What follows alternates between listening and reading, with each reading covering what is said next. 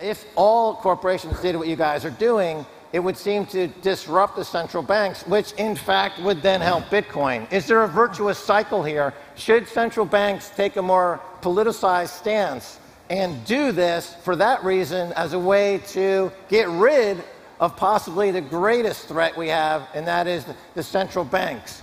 And I'm tacitly having you agree with this thought, quite unfairly, with this question. However, I think you see what I'm driving at. Is there a political angle to this at all? Are you allowed to say that? I think we can all go forward constructively together. And look, Ray Dalio says he'd rather own Bitcoin than a bond. There's 100 trillion in bonds. That was a big statement that he made just a week ago. Right. Corporate treasuries are holding bonds.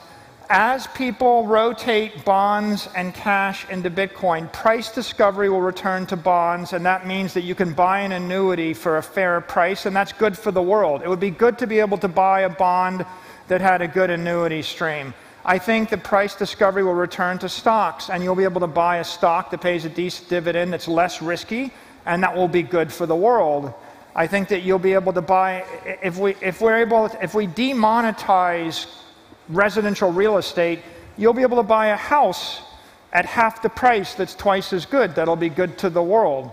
And so I think that the virtuous cycle is Bitcoin is demonetizing gold. Your jewelry will be twice as good, half as expensive. Is demonetizing real estate. Your house will be twice as big, half as expensive.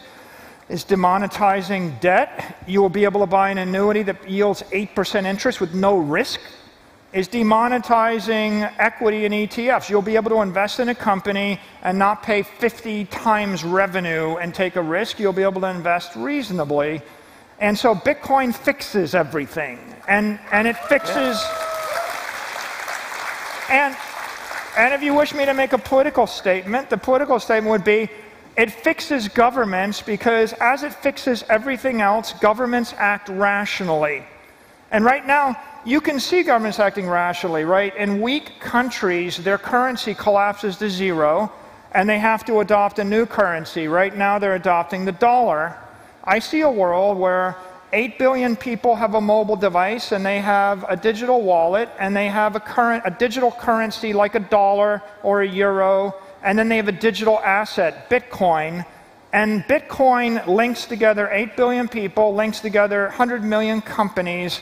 It synchronizes the world across political jurisdiction, and it returns rationality to the entire financial system, and it returns freedom and property rights to the human race.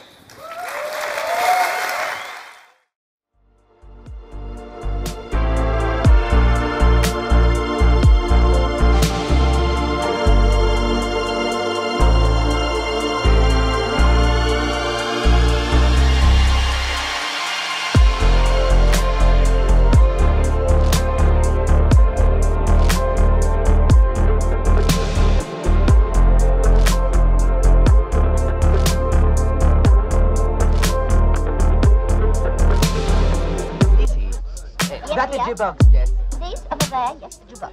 That's the jukebox. The rest of it,